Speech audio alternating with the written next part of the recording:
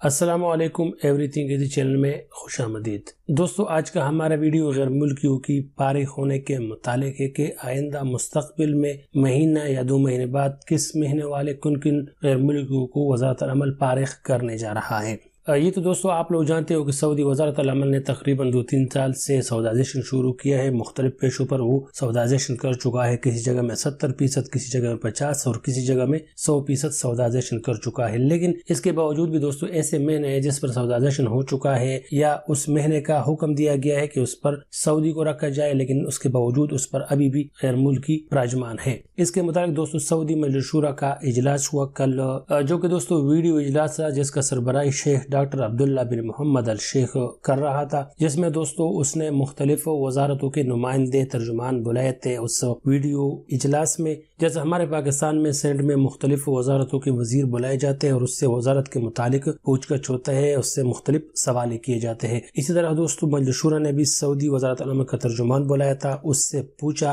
مجلس شورا نے کہ ابھی بھی سعودی عرب میں مختلف تجارتی اور مختلف دکانوں میں جو پیشے ہے اس پر ابھی بھی غیر ملکی موجود ہے، یہ کیا وجہ ہے، وزارت العمل اس میں کیوں ناکام ہے۔ اسی طرح دوستو سعودی مجلس شورا نے دوسرا سوال کیا کہ جو چھوٹے دکانیں ہیں جس میں سودائزیشن ہو چکا ہے لیکن اس کے باوجود اس میں ابھی بھی جو اس کا مدیر ہے وہ غیر ملکی ہے، جس میں دوستو دکانوں میں موجود اور تجارتی مراکزوں میں موجود وہ غیر ملکی جو اس کے ویزو پر ہے، جو اس کے پیشے اس کے مطابق ہے، اس کے سودائزیشن کے متعلق اس کو نکالنے کے سلسلے میں سعودی مجلس شورا نے وزارت العمل سے پوچھا، جس میں وزارت العمل کے ترجمان نے اس تمام سوال نوٹ کیے اور اگلی پیشی پر وزارت العمل کی طرف سے یہ تمام جواب سعودی مجلس شورا کے سامنے رکھے گئے۔ ابھی دوستو سوال آ جاتا ہے کہ یہ جو تجارتی پیشے ہیں اور دکانوں کے پیشے یہ کون سے ہیں۔ آپ لوگوں نے دوستو نیوز میں دیکھا ہوگا، نیوز میں کہیں نہیں لکھا ہے کہ پلان مہینہ، لیکن اس کے متعلق دوستو مختلف لوگوں سے میرا بات ہوا، آپس میں 1-2 سعودی ہے اس کے ساتھ بات ہوا جن کے اپنے مسئلے ہے، اور باقی کم دیکھا مختلف جگہوں میں، جس کا دوستو یہی نچوڑ ہے کہ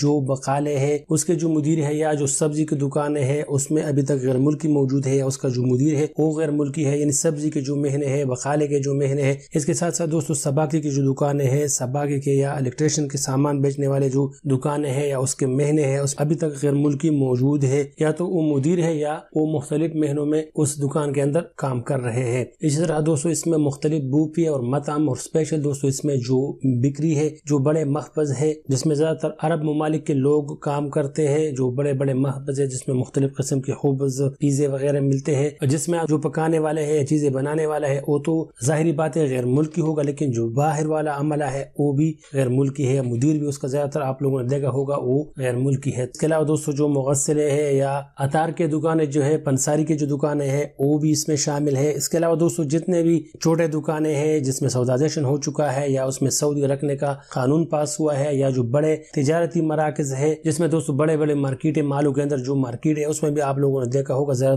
تر نہیں بلکہ اس میں تقریباً 80% غیر ملکی ابھی بھی موجود ہے۔ تو سعودی مجلس شورا اس کے متعلق بات کر رہا تھا۔ مجلس شورا کی رئیس نے، جو اس کا صدر ہے، اس نے وزارت العمل سے پوچھا۔ وزارت العمل 1 ہفتہ بعد اس کے متعلق رپورٹ بھی پیش کرے گا اور تقریباً 1 مہینہ بعد اس کے متعلق باقاعدہ قانون کا اعلان بھی کیا جائے گا کہ ان پلان دکانوں میں، پلان تجارتی مراکزوں میں جو غیر ملکی ہے یا پلان مہینے پر موجود غیر ملکی ہے، اس کی جگہ سعودی مواطن کام کرے گا، یا تو وہ غیر ملکی اپنا مہینہ چینج کرے گا یا دوسری جگہ میں نقل کفالہ کرے گا یا اس کو اپنے ملک کو بیچ دیا جائے گا۔ تو دوستو مستقبل میں تقریباً مہینہ بعد یا 15 دن بعد یا 20 دن بعد اس کے متعلق باقاعدہ اعلان کیا جائے گا، اس کے مہینے وضع کیا جائے گا کہ پلان مہینہ، پلان دکان، پلان تجارتی مرکز جو ہے اس میں یہ مہینے والے غیر ملکی جو ہے اس کو فارغ کیا جائے گا اور اس کی جگہ سعودی مواطنین کام کر سکے گا۔ اس میں دوستو زیادہ تر وہ مہینے ہیں جس پر آلریڈی سودائزیشن ہو چکا ہے، لیکن اس کے باوجود اس کا جو مالک ہے وہ غیر ملکی کو رکھ رہا ہے۔ یہ قانون جو ہے زیادہ تر نئے غیر ملکی کو متاثر نہیں کرے گا۔ امید ہے دوستو ویڈیو آپ لوگوں کو پسند آئی ہوگی، اس ویڈیو کو لائک بھی کریں، شیئر بھی کریں اور میرے چینل کو بھی سبسکرائب کریں۔ ویڈیو دیکھنے کا بہت شکریہ۔ السلام علیکم۔